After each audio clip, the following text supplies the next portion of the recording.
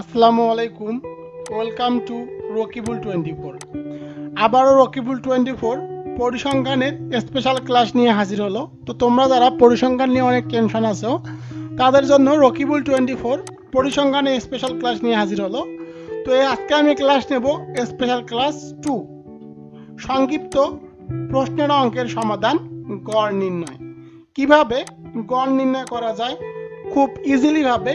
তো রকিবুল 24 যে ভিডিওগুলো দিয়ে থাকে সেই ভিডিওগুলো একদম সহজ। যদি কেউ এই ভিডিওগুলো দেখে তাহলে তাদেরকে কোথাও গিয়ে প্রাইভেট পড়তে হবে না, এই ভিডিওগুলো দেখেই সে প্লাস পাবে, 100% গ্যারান্টি। তো আমি আজকে তোমাদেরকে শেখাবো গড় নির্ণয়। তো গড় নির্ণয় দুইভাবে থাকে, একটি হলো বিন্যস্ত উপাত্ত, একটি হলো অবিন্যস্ত উপাত্ত। তো আমি আজকে বিন্যস্ত উপাত্ত এবং অবিন্যস্ত উপাত্ত দুটি তোমাদেরকে দেখাবো। এটি হলো অবিন্যস্ত উপাত্তর ক্ষেত্রে গড়। তো আমি যে অঙ্কগুলো করি সেই অঙ্কগুলো করার আগে অবশ্যই আমি সূত্রটি তোমাদের খাতার মধ্যে রাফ করে দেই। তো এখানে আমিও সূত্রের মধ্যে তোমাদের খাতার সূত্রটি এখানে রাফ করি। তো আমরা জানি অবিন্যস্ত উপাত্তের ক্ষেত্রে গড়, তো আমি সূত্রটি এখানে পেস্ট করে দেই। তো অবিন্যস্ত উপাত্তের ক্ষেত্রে গড় হলো, এটাকে বলা হয় x bar equal summation x by n। এটি হলো অবিন্যস্ত উপাত্তের ক্ষেত্রে গড়। এখানে হলো x বার ইকুয়াল হলো গড়, আর সামেশন x ইকুয়াল হলো উপাত্তগুলোর যোগফল ইকুয়াল কিন্তু সামেশন x, আর n ইকুয়াল হলো মোট সংখ্যা। এখানে কয়টি মোট সংখ্যা আছে সেটি বলতে বোঝায় n। তো আমরা চলো এই অঙ্কটি এখন সমাধান করি। তো আমি এখানে লিখলাম সমাধান। তো অঙ্কটা আমরা সমাধান করব। তো সমাধান আমি এখানে লিখলাম। তো আমরা এখানে লিখব এখানে উপাত্তগুলোর যোগফল সামেশন x। তো আমরা এখানে সামেশন x টা লিখব। তো লিখলাম সামেশন x। তো সামেশন x ইকুয়াল, তো আমরা এই উপাত্তগুলো কিন্তু যোগ করব। আমরা দেখতেছি এখানে আছে 19 plus 21 plus 22 plus 23 plus 26 plus 27 plus 30। তো আমরা এটা এখন যোগ করে নেব। 19 plus 21 plus 22 plus 23 plus 26 plus 27 plus 30, তো হইতেছে 168। তো আমরা এরপরে লিখবো, তারপরে আমাদের দরকার এখানে n ইকুয়াল কি মোট সংখ্যা। তো আমরা দেখতেছি এখানে মোট সংখ্যা কত, আমরা এখানে লিখবো মোট সংখ্যা। তো আমরা এখানে লিখতেছি মোট সংখ্যা, মোট সংখ্যা n ইকুয়াল, মোট সংখ্যা কি n, মোট সংখ্যা n ইকুয়াল, তোমরা এখানে n এর সংখ্যা কত 1 2 3 4 5 6 7, তো n ইকুয়াল 7। এখন আমরা লিখব, আমরা জানি x বার ইকুয়াল কি সামেশন x বাই n। তো আমরা এখানে লিখে নেব, আমরা জানি অবিন্যস্ত, যেহেতু এটা বিন্যস্ত নেই অবিন্যস্ত, তো আমরা লিখব অবিন্যস্ত উপাত্তের ক্ষেত্রে গড়। তো আমরা এখানে দিয়ে দিলাম, আমরা জানি অবিন্যস্ত উপাত্তের ক্ষেত্রে গড় যে সূত্রটি, আমরা সেই সূত্রটি এখানে বসালাম x বার ইকুয়াল n। তো আমরা এখন এটা করে নেব, মানগুলো বসে নেব এখানে। তাই মানগুলো বসে নেই, x বার ইকুয়াল n। x বারের মান কত, তো আমরা এখানে অবশ্যই লিখব, এখানে যেহেতু আমরা অঙ্কটি করতেছি অবশ্যই বাম পাশে এখানে লিখতে হয়। তো আমি এখানে লিখে দিলাম এখানে, তোমরা অবশ্যই খাতার মধ্যে এখানে লিখবা। তো এখানে দেখতেছো সামেশন x, তো সামেশন x টা আমি এখান থেকে কপি করলাম। তো সামেশন x এর মান কত, সামেশন x ইকুয়াল 168 পাইছি আমরা। আর হলো n ইকুয়াল, n এর মানটা একটু পরে বসাই এখানে। সামেশন x ইকুয়াল হলো 168 আর n ইকুয়াল হলো 7, n ইকুয়াল 7 বসালাম। তো আমরা যদি এখন এটাকে ভাগ করি, 168 কে 7 দিয়ে ভাগ করি 24, আর এখানে আমরা বসে দিব যে n ইকুয়াল কত। তো n ইকুয়াল এখানে কিন্তু 7। আমরা এখানে কিন্তু এখানেটা আমরা আগে লিখব।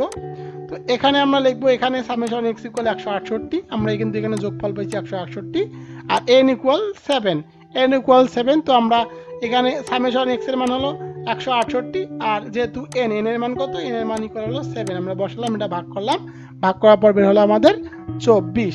তো আমরা এখন লিখবো নির্ণয় এই 24টাই কিন্তু কি আমাদের, এই 24টা হলো আমাদের অ্যান্সার। তো আমি এখানে অ্যান্সারটি লিখে দেই, বা আমরা এখানে লিখতে পারি নির্ণয়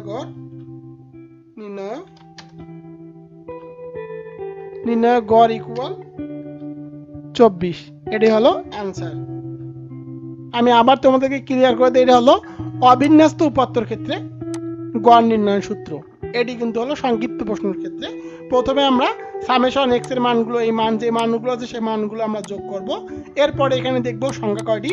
তো আমরা এখানে দেখতেছি 60টি যদি বেশি থাকে তো সেক্ষেত্রে বেশি, সেটা আমরা এর বসাবো, এরপরে লিখবো আমরা জানি অবিন্যস্ত উপাত্তের ক্ষেত্রে গড় x বার সূত্রটা বসাবো, এরপরে মানগুলো এখানে বসাবো, এবং এখানে নিয়ে আমরা অবশ্যই যে সূত্রটি যে মানগুলো বের করছি সেখানে আমরা এখানে কিন্তু বসে দিতে হবে, এরপরে যে মানটি বের হবে সেটি হলো অ্যান্সার। এবার আমরা শিখবো বিন্যস্ত উপাত্তর ক্ষেত্রে গড় নির্ণয়, কিভাবে বিন্যস্ত উপাত্তর ক্ষেত্রে গড় নির্ণয় করতে হয়। তো এটি কিন্তু অঙ্ক, বিন্যস্ত অঙ্কের ক্ষেত্রে এভাবে অঙ্ক দেওয়া থাকবে, এভাবে আমাদের অঙ্কটার সমাধান করতে হবে।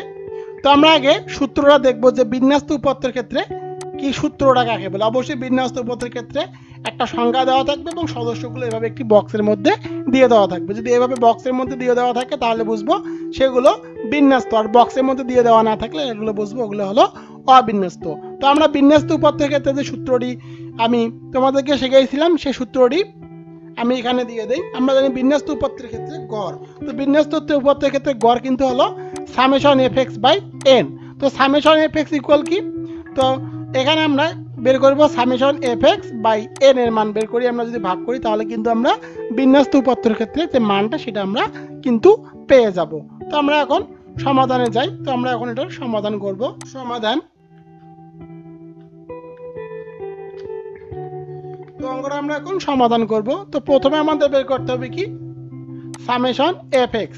তো সামেশন fx যেহেতু আমাদের এখানে বিন্যস্ত করে দেওয়াই আছে, তো আমাদেরও বিন্যস্ত করে অঙ্কটা করতে হবে। তো দলের আকার কিন্তু, দলের আকার ইকুয়াল কিন্তু হয় x, আর দলের সংখ্যা অর্থাৎ গণসংখ্যাকে বলা হয় দলের সংখ্যা, সদস্য সংখ্যা বা গণসংখ্যা কিন্তু এর দ্বারা প্রকাশ করা হয়। আর fx হলো কি, এটার গুণফলটা হলো fx। তো আমাদেরকে অবশ্যই লাগতেছে তিনটি সারণী, কারণ f আর x গুণ করতে হবে। তো আমরা আগে এখানে সারণীটা এঁকে নেই। তো আমি আগেই সারণীটি এঁকে রেখেছি, এখানে আমি পেস্ট করে দিলাম, এটি পেস্ট করে দিলাম। তো প্রথমে লিখতে হইতেছে আমাদের দলের আকার। তো আমি এখানে লিখলাম দলের আকার। তো দলের আকার ইকুয়াল কি, দলের আকার ইকুয়াল কিন্তু x। তো আমি এখানে লিখলাম দলের আকার ইকুয়াল x। এরপর হলো সদস্য সংখ্যা। তো আমি সদস্য সংখ্যাটা এখানে লিখে দিলাম, সদস্য সংখ্যা ইকুয়াল f। আর আমরা এখানে গুণ করব f, আর যেহেতু আমাদের সূত্র আছে fx, তো আমরা এখানে লিখব fx। তো আমরা লিখলাম fx। দলের আকার, তো দলের আকার এখানে দেওয়া আছে 4, 5, 6, 7, 8। এরপরে সদস্য সংখ্যার ক্ষেত্রে আছে 10, 25, 60, 40, 15।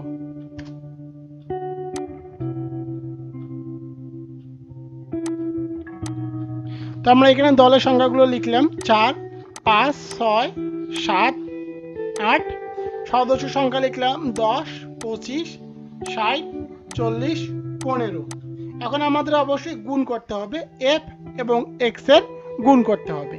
এখন আমাদের f এবং x এর গুণ করতে হবে, যেহেতু আমাদের এখানে সূত্র আছে সামেশন fx মানে fx এর যোগফলটি। তো আমাদের fx এর যোগফল বের করতে হবে। তো আমরা এখানে গুণ করে নেই, 4 এর সাথে যদি আমরা 10 গুণ করি 4 10 এ 40 হয়, 25 এর সাথে 25 গুণন 5 যদি করি তাহলে আমাদের হবে 125।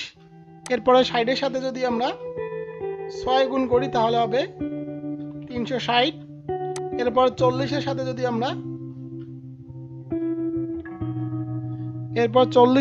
আমরা 7 গুণ করি তাহলে আমরা পাবো 200। 80। এরপরে আমরা যদি 15 সাথে 8 গুণ করি তাহলে আমরা পাবো 120। তো আমাদের এখানে কিন্তু আমরা f এবং x এর গুণগুলো করে নিলাম। তো আমাদের এখন দরকার f এবং x এর যোগফল। যেহেতু আমরা উপরে সূত্র আছে সামেশন fx, তো আমাদের কিন্তু এখন এই মানটা বের করতে হবে। তো আমরা দেখতেছি এখানে fx আছে, তো আমরা এখানে লিখতে পারি সামেশন fx। তো আমরা লিখলাম এখানে সামেশন fx। তো সামেশন fx ইকুয়াল কত? তো আমরা এগুলোর যোগফল করব। তো আমরা যদি 40 প্লাস 125 প্লাস 360 প্লাস 280 প্লাস 120 যদি আমরা যোগ করি তাহলে আমরা পাবো 925। n এর মান বের করি 10 প্লাস 25 প্লাস 60 প্লাস 40 প্লাস 15, তাহলে আমরা পাবো n ইকুয়াল 150। তো এখন আমরা সূত্রে যাব। তো আমি এখানে সূত্রটি একবারই পেস্ট করে দেই। বিন্যস্ত উপাত্তের ক্ষেত্রে গড়। তো আমি সূত্রটি এখানে লিখে দিলাম যে আমরা জানি বিন্যস্ত উপাত্তের ক্ষেত্রে গড়। তো বিন্যস্ত উপাত্তের ক্ষেত্রে গড়ের সূত্র হলো summation x bar equal summation fx by n। তো আমরা দেখতেছি এখানে সামেশন fx, তো আমরা লিখবো এখানে সামেশন fx আর হলো n। তো সামেশন fx ইকুয়াল হলো 925 আর n ইকুয়াল 150। তো আমরা যদি সমান সমান আমি আগে লিখে নিয়েছি সামেশন fx এর মান হলো 925 আর n এর মান হলো 150। তো আমরা যদি 925 ভাগ 150 যদি আমরা ভাগ দেই তাহলে আমরা অ্যান্সার পাবো 6.166। তো আমি এখানে একটা বিষয় তোমাদেরকে ক্লিয়ার করে দেই। তোমরা যদি দুই সংখ্যার সংক্ষিপ্ত অঙ্কের ক্ষেত্রে তোমরা সর্বদা দুই সংখ্যার ক্ষেত্রে নিবা। যদি দুই সংখ্যার পরে দেখো 5-এর উপরে আছে তাহলে তোমরা উপরে এক ঘর এখানে বেশি করে নিবা। দেখতেছি এখানে 6 আছে, তো আমরা এখানে করব 17। তো নির্ণয় এটি হবে आंसर। নির্ণয় গড় 6.17, এটি হলো आंसर। তো খুব সহজেই কিন্তু আমরা অবিন্যস্ত অর্থাৎ খুব সহজে কিন্তু আমরা বিন্যস্ত উপাত্তের ক্ষেত্রে গড়টা আমরা ইজিলি ভাবে করতে পারবো। এক্ষেত্রে আমাদের প্রথমে f অর্থাৎ যে সংখ্যাটা থাকবে f, এখানে আমরা যে দলের নাম দেওয়া আছে এই নামটাকে ধরবো x এবং এটাকে ধরবো f এবং x এর গুণ করে নেব এবং মানগুলো বসাবো এবং সামেশন fx এর যে যোগফল সেটা করব এবং এখানে যে সংখ্যা থাকবে সেই সংখ্যাটির n ইকুয়াল সবগুলোই যোগ করে নেব। নেওয়ার পর এর যে মানটি বের হবে সেই মানটির সাথে ভাগ দিয়ে কিন্তু আমরা ইজিলি ভাবে এই অঙ্কটিও করে নিতে পারি। তো যদি তোমাদের এই ভিডিওগুলো ভালো লেগে থাকে তো অবশ্যই ভিডিওগুলোতে লাইক কমেন্ট এবং শেয়ার করবেন এবং তোমাদের বন্ধুদেরকে জানিয়ে দেবেন রকিবুল 24 পরিসংখ্যানের স্পেশাল ক্লাসগুলো দিতেছে। তো অবশ্যই এই চ্যানেলটি অবশ্যই তোমরা সাবস্ক্রাইব করবে। আসসালামু আলাইকুম।